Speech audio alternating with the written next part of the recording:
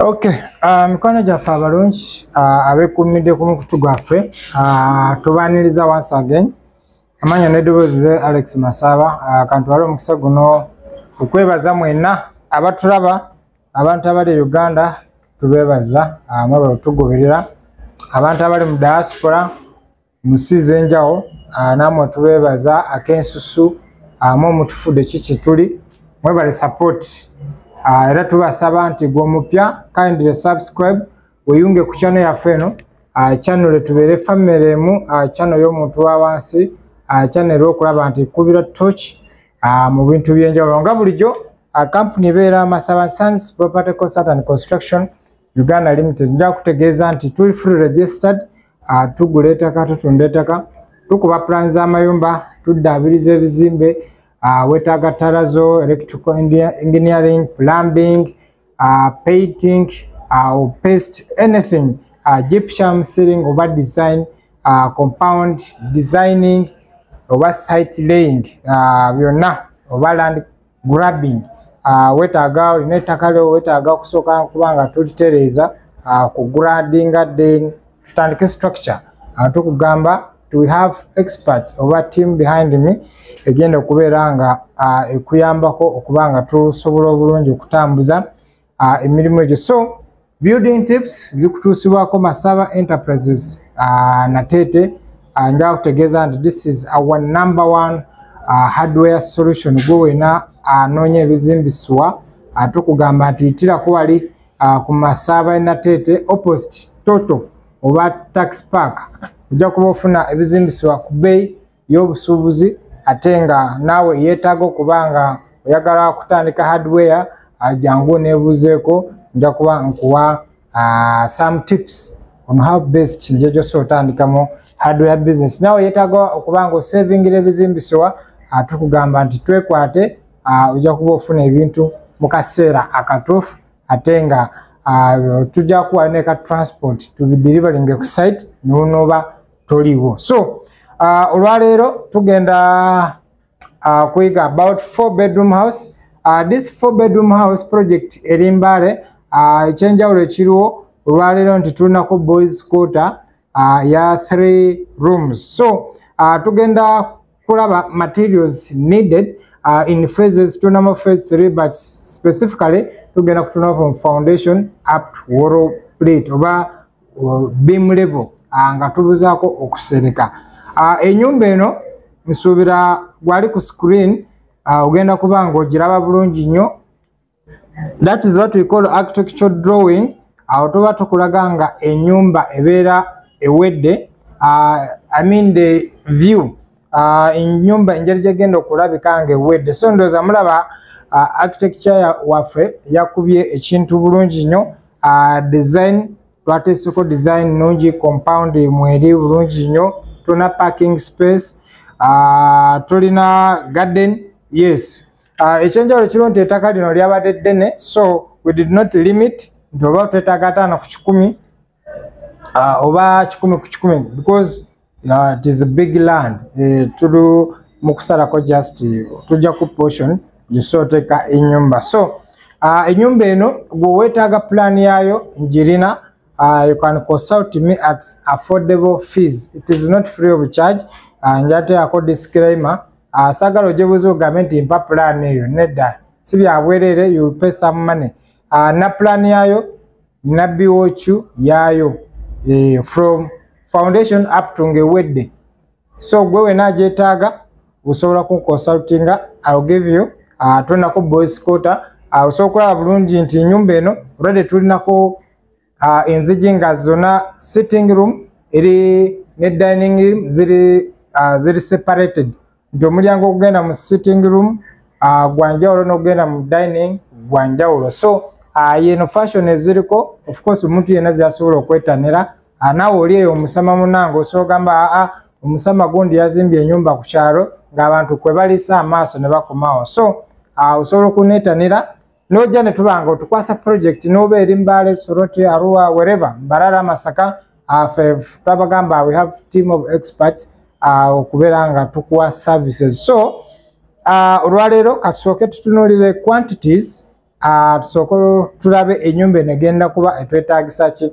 Number 1 nabagamba nti ennyumba egenda cost kudetermininga sente zetwala okusinziira waba ogenda ogizimba, areas site le erieta plot eyimiridde etya, waliwo plots ezimu nga wetaaga hardcore wansi, waliwo plots ezimu nga tugenda kusima nnyo musingi muwanvu, so which means tugenda kuba there are many factors to consider gwe wena ayagala okuzimba ennyumba naye. However, ensonga lwaki tugamba nti first omuntu yenna ayagala okukozesa kampuni y'amasaawa tusooka ne site survey okulaba nti tusooka nitutuuka ku ground ne tulaba plot eyimiridde etya, ennyumba esaana kutunuulirawa, amakubo gayitawa, Google map egenda kuba etambula etya. So ebyo byonna architecture abeera abe includinga ku architecture drawing. So twagala always tukole in professional way nga tusooka kutuuka ku site.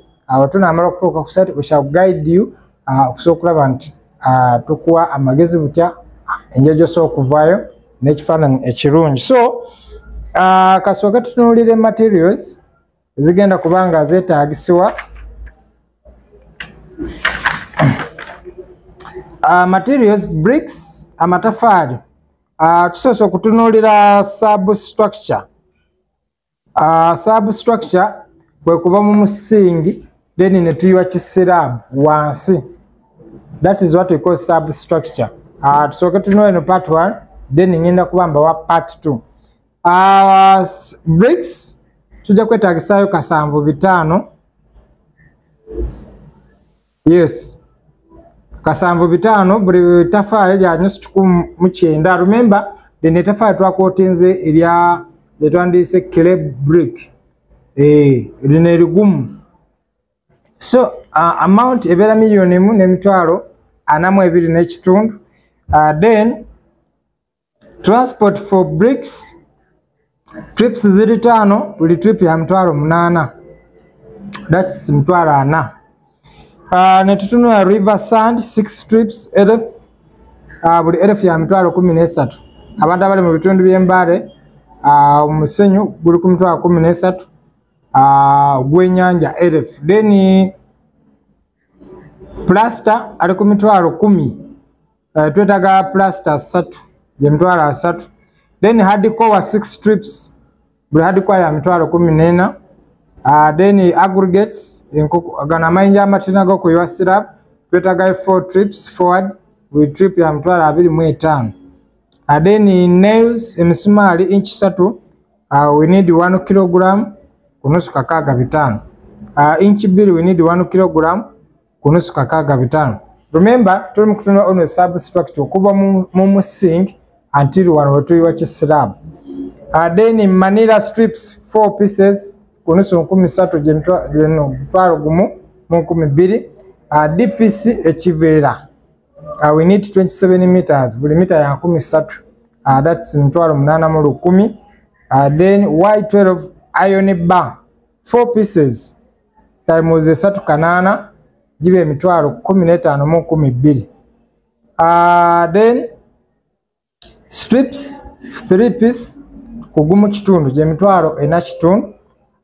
Binding wires 3 kilograms ku nusu kasanvu bitaano gibe $2,225. So sub structure yaffe materials tugenda kwetaagisa $7,382,500. That is only materials. Okuzimba foundation n'okuyiwa slab ya 4 bedroom. Then labor is 40% out of the total BOQ.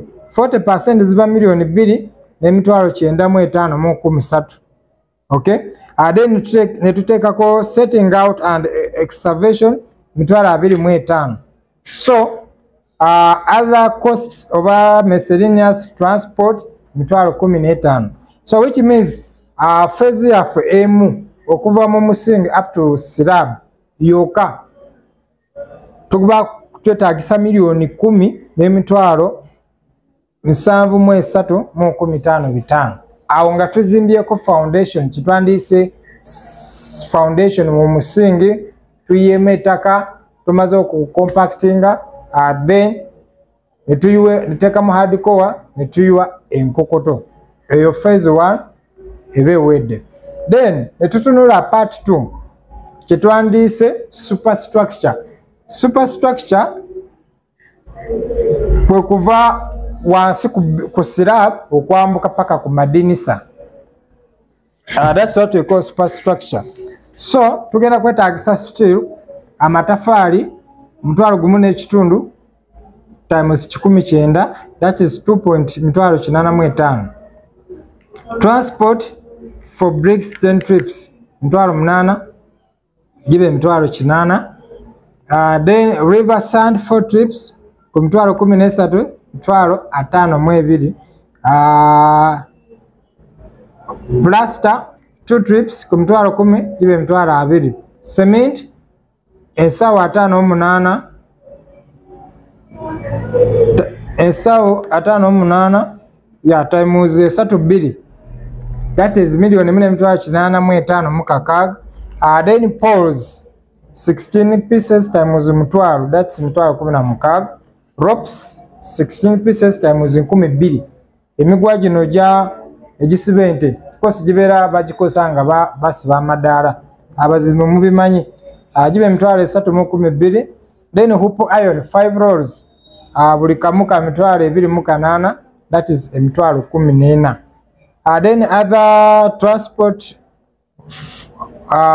costs give 10,000.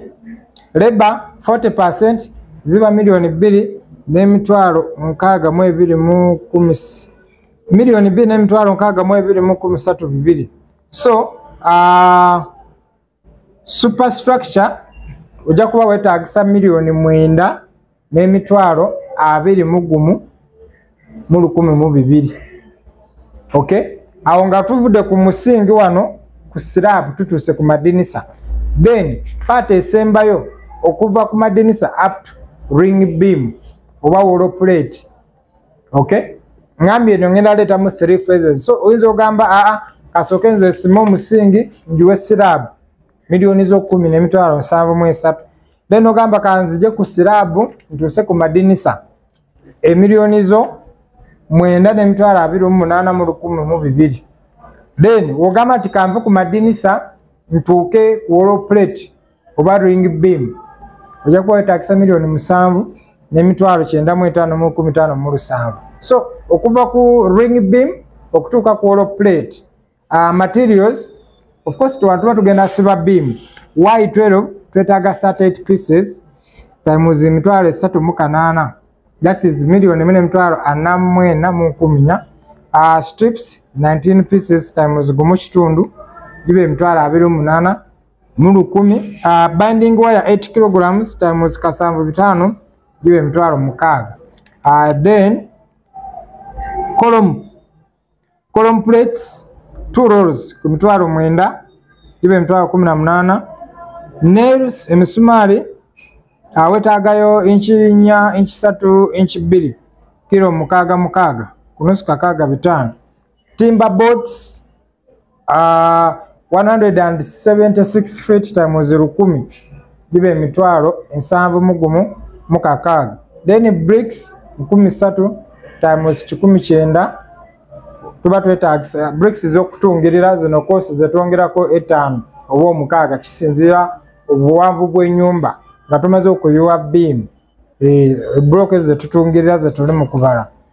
Tuba twetaagisa amatafali 13 times 19 give 5,700. Then transport for bricks 2 trips 8,000 give 28,000. 2 trips yes give 16,000. Aggregates half inch ag'okuyuwa beam 1 trip forward 28,000. Cement 44 bags times 32 tubeera ku $1,448,000. River sand 2 trips times 13 gye 26,000. Then plaster 1 trip ku 10,000 give 10,000. Labor 40% ziba $2,232,200. transport mitwalo 15. So okuva ku ring beam up to Wallplate wetagisa milioni 7 n'emitwalo 95 mu 15. So mu bufunze tujja kuba twetagisa okuba from foundation up to ring beam oba Wallplate tujja kuba twetagisa milioni 27 n'emitwalo 97 mu 24. Enyumba yaffe 4 bedroom house. Eno party yoka ya nyumba tugenda teka ko party ya Boyz quarter. So eno party ya nyumba roughly balanto ojja kuba twetagisa milioni 28. Naye making sure that enyumba yo you already have a approved plan, geriko stamps, architectural stamp, and then ne approval stamp. Ebyo sobirobo omaze okubanga obiyitamu. So from foundation up to Wallplate oba beam level nga tuddako kusereka tujja kuba twetagisa milioni roughly 28. However, nkumenyedde nengamba tusobola ogizimbamu in 3 phases. Phase 1 mu musingi gwokka milioni 10, phase 2 okuva ku musingi up to ku madinisa milioni 9, then phase 3 okuva ku madinisa up to ku ring beam milioni 7.95. So total nekimakinga milioni 27 n'emitwalo 97 mu 24. Abagamba bintu bino bye tuleeta already tuba tubirina. Is done by quantity surveyors. Already the architects they are done with drawings. So go wetaaga plan, just consult me plan weri nja kuba njikuwa. Then sobira katukomewo ne part tutulabe tulabe Boyz quarter quotations za Boyz quarter kasooke tunye ku lwendo lwa mazzi